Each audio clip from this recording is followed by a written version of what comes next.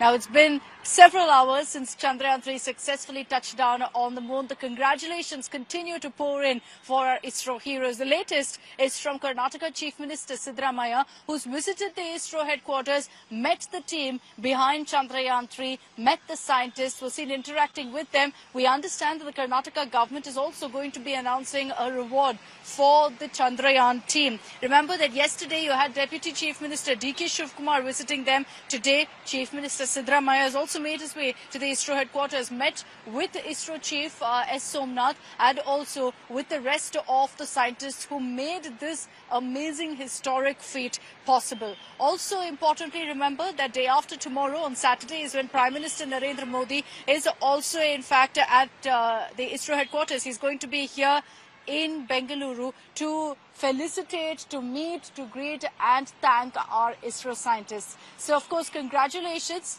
pouring in from every quarter right now, and this really is so welcoming, considering that our ISRO scientists have made us so proud. This is the least that we can do as a country for them.